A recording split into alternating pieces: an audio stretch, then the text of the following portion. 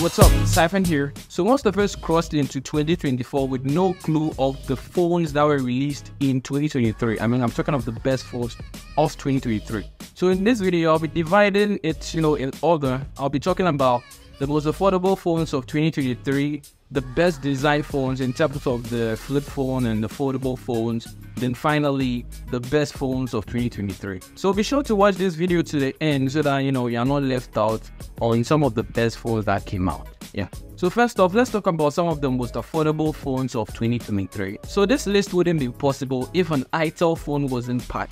So first off, we have the ITEL A70. I mean, this was one of the most affordable best budget phones of 2023 with a price, in the range of $60 and $70. You could book this phone for yourself. Yeah. I mean, other than the fact that it looks kind of like the iPhone, I mean, it comes with some pretty cool features too. And in this category, I'll be getting to the reason why some of these Android phones are looking like an iPhone 13, 14, 15, or this series. Because you can see that nowadays, most of the Android phones, flagship, some of these flagships that are coming out, they look kind of like iPhones, and it's a good thing. So be sure to stick around because I'll be getting to that reason why most Android phones are looking kind of like iPhones. Yeah. So the ITEL A70 is a pretty great phone if you want a budget phone, you don't really want to spend a lot on a smartphone, and you still want that quality. I think you should go for the ITEL A70. So next on this list has to go to a Techno phone, and actually most of these flagships from Techno are quite affordable, and in particular it has to go to the Techno Mobile Pop 7. I mean, it's also really a great phone if you don't want to spend much on a smartphone but also want a really good phone. You should go for the Techno Mobile Pop 7. I mean, it's a good phone. Other than the ITEL A70, this phone is also quite affordable. I mean, I think the range is around $70. So if you want a best budget phone, yeah, I think I should call it that, a best budget phone, you should go for the Techno Mobile Pop 7, because I think what you might think is affordable might not be affordable to someone. So this should be a best budget phone, man, because some Techno phones are quite expensive. Don't lie to you. So some Techno phones, those Phantom, and yeah, they're quite expensive. And last on my list for most affordable phone of 2023 definitely has to go to Infinix Smart 7 Plus. I mean, this phone isn't really that affordable. I mean, if you look at the price, for someone it might not be affordable, but with the things you're getting from this phone, I mean, it comes with some pretty cool features as well. Because as you know, if you are really an Android user,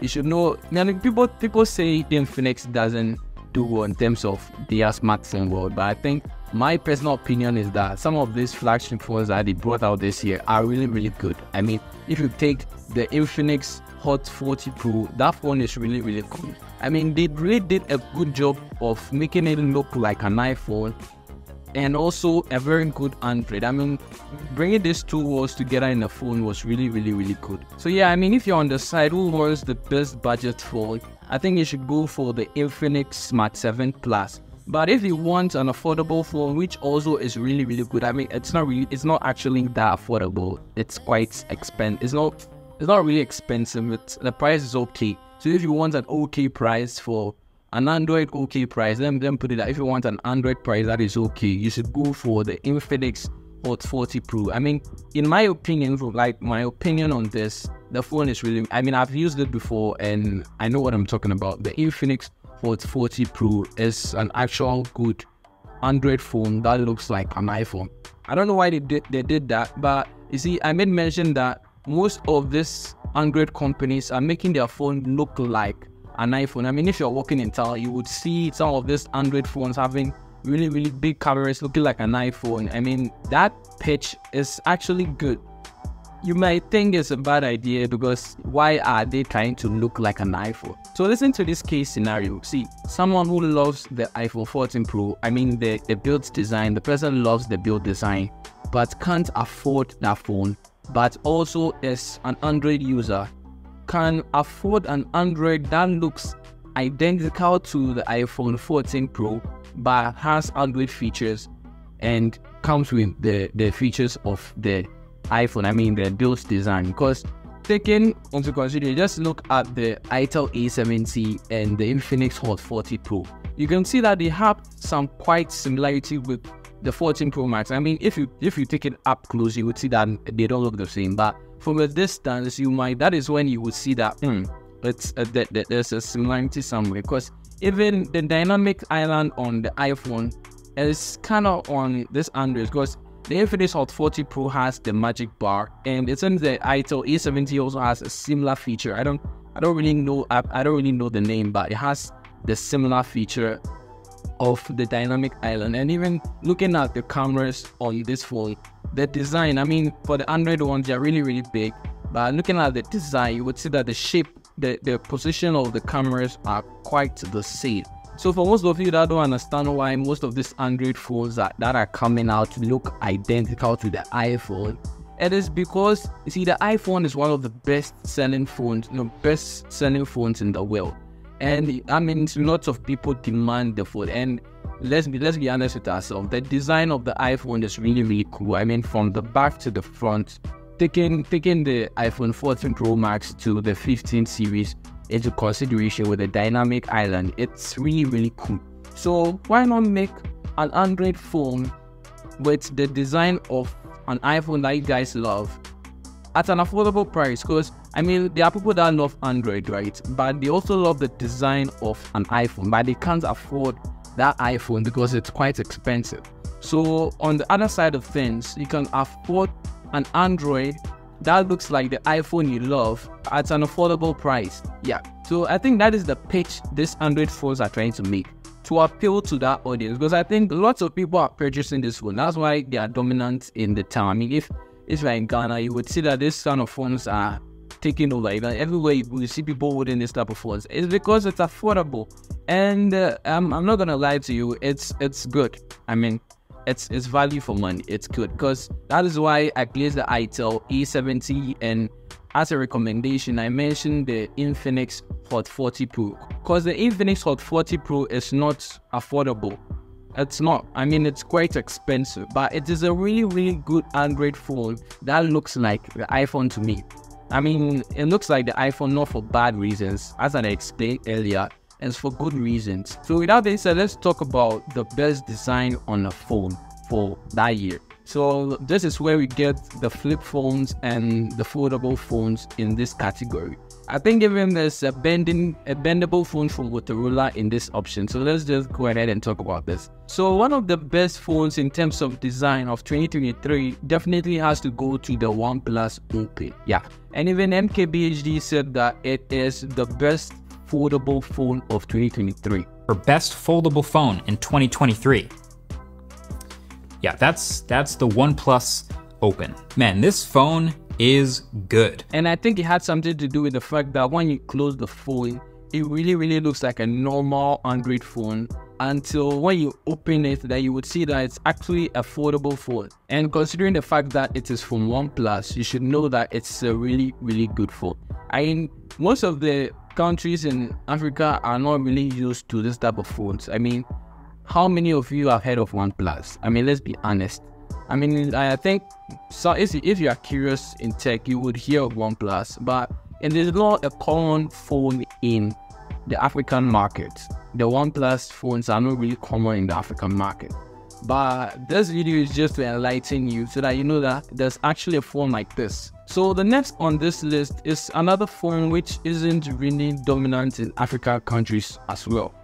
And it's the Google Pixel Fold. And if you're someone who loves Google Pixel or follows Google Pixel, you would see that most of their phones are incorporated with AI features. I mean, most of their flagships that came out this year have AI features added to them. I mean, you have Magic Eraser, lots of this AI stuff were in the Google Pixel more. Yeah. And another problem I have here is that Google Pixel isn't really dominant in Africa, right? I mean, how many of you watching this video have actually seen a Google Pixel before, or have even heard of it before? I mean, it is not really that out there, yeah. But I don't blame people in terms of this, because the phones are really expensive. So because they're expensive, people don't really want to bother making search on that. But you should know that these phones are some of the best phones in the world. So if you eventually buy it, you are getting value for your money. And you can't talk of best design phones and leave out Samsung, because this company makes some of the best design phones I've ever seen. I mean, and I'm talking of the flip phone, their flip phones and their fold phones. And to be specific, the Flip 5 and the Fold 5 were some of the best foldable and flippable phones of 2023. And I mean, comparing those phones to their predecessors, you could see that there have been some major changes here and there. I mean, if you take the Flip 5, for example, most changes came to that phone as compared to the Flip 4. Even though the people may think the Fold 5 looks like the Fold 4, I mean, the design and everything still looks the same. It's just that there has been a difference in the size of the phone. I mean, I think that the size of the phone has been decreased a little bit, so it looks a lot flat on the Fold 5. Yeah, and as I said, most of the people are aware of these phones, but they are quite expensive. I mean, like, let's be real, the Fold 5 and the Flip 5, Charlie, they are expensive. They are really, really expensive. Yeah, so you might have heard of these phones before. I mean, of course, Samsung is one of the most popular phone in Africa here, so you definitely have heard of the Fold 5 or the Flip 5, or I've seen it before. But it's just that it's expensive. It's crazy expensive. It's not a budget phone. If you want to buy this phone, it means maybe you have something, you have an agenda behind. Yeah, maybe you're going to use it for content creation or something. You know, you have a purpose for that phone. You just can't buy that phone and not use it for anything unless you're rich. Yeah, and another mention will definitely have to go to a Techno phone. And to be specific, it's the Techno Phantom V Flip 5G. And this phone is really, really nice. I mean, it's real sleek. I mean, the color that it comes in is even mine most in the purple color. Oh my god, that color is really nice. And I think it's the only flip phone that is going toe to toe with the Samsung Z Flip 5. I mean, I don't really know of any other flip phones that are, you know, going toe to toe with the Samsung flip phones. And I mean, the job that Techno put in this phone is really, really good. Big ups to Techno. They really did a good job in this flip phone. I mean, if you see the design, everything on the phone is on point. It might even overthrow the Z Flip 5, because to be honest with everyone, the Z Flip 5 is the best flip phone we have in the market now. And its competitors, I don't really see what they're doing apart from Techno that is really pushing it. I don't really know of any other flip phones that are also, you know, hitting the competition. But Techno really did a great job on their Phantom V flip phone. I mean, it's really, really nice. So finally, let's talk about the best phone that came out in 2023. And first on this list definitely has to go to the iPhone 15 series. I mean, people are complaining that it still looks like the 14 Pro Max or the 14 series. But in my opinion, I don't see anything wrong with them doing the same thing. Because what will you expect? Do you want them to make a different phone that you haven't seen before? Or make the same phone and fix the problems? I mean, just think of it. You have a phone that everyone loves. Would you rather make another phone that isn't new to the market, or just advance on that phone, make that phone better, because people already love the phone? So what they did is just fix the problem that people were complaining with. Oh, maybe they had screen issues, camera issues. They just fixed that in their next model that they released. And I think there's nothing wrong, because probably Samsung may also be doing the same thing. Of course, their S24 series, their flagships are coming out. I think it will be coming out probably very, very soon. It will be coming out. Let me just put it at that. It will be coming out very, very soon. And you would see that they will also bring out the same thing. I mean, you see that the S23 Ultra will definitely look like the S24 Ultra. I mean, it's good to bring a phone that people already love and just fix the problems that are with it, rather than bringing an entire new phone that you have to create another different market for. I mean, that is real hectic stuff. Yeah. So you people should stop trolling iPhones for bringing the same design. I mean, people are saying from the 13 series to the 15 series, all of them are looking the same. And as I'm telling you now, it is not a bad thing that they did it like that. I mean, it is never a bad thing, because people already love those phones. I mean, people are going head over heels for those phones. So it is just best to just bring the same phone and improve on the problems that they were complaining of. Because in the 15 series, you will see there's finally USB-C. I mean, it's a good thing, right? So you get what I'm trying to say. So on my pick, the iPhone 15 series was one of the best phones that were released in 2023. And next up definitely has to go to the Samsung Galaxy S23 series. And this specifically also goes to the S23 Ultra, which can zoom to the moon. Yeah, I'll definitely be making a video on that, on how you can also use your iPhone probably to zoom to the moon. But it's a really good feature. I mean, they really did well in that phone. That phone is by far one of the best Android phones we have from that year. It's a really good phone. And it's also expensive, so this is for the rich. I mean, if you're really rich and you want to buy a good Android phone, you should definitely consider the S23 Ultra. That phone is really good value for money. You guys should consider that. I'm talking to the rich people. You should consider the S23 Ultra in your list of phones to buy. Yeah. And as I said, the S24 is also coming out this year. And 2024, one of the phones that we are supposed to expect is the S24 series. So if you don't want to rush into things, you can wait for the S24 to come up. But just bear in mind that it is definitely going to be a lot expensive than the S23. And the S23 is not a bad phone. It's still a good phone to use in 2024 or 2025.